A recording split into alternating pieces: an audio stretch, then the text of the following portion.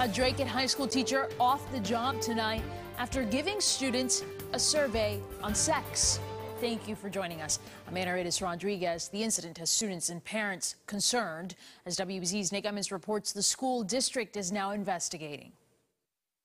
Well, part of the reason why parents are so upset about this survey is that it was not part of a sex ed class, but rather an anatomy and physiology class.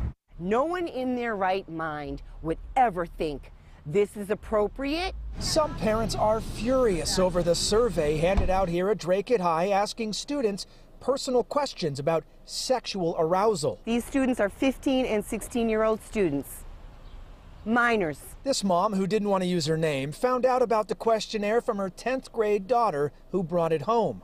The majority of students were highly disturbed, especially the female students. What had happened, at least to my knowledge, is that some students left the class actually because they were so uncomfortable. Junior Richard Silvio heard about the handout given to students and couldn't believe it came from a teacher. Frankly, I'm disgusted. Really, the type of things that, he was asking about, arousal and words that, frankly, I don't even want to say on camera.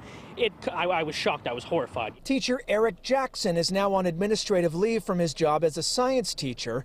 We went to his home to ask about the survey, and he didn't have much to say. I'm just going to say no comment. Thank you very much.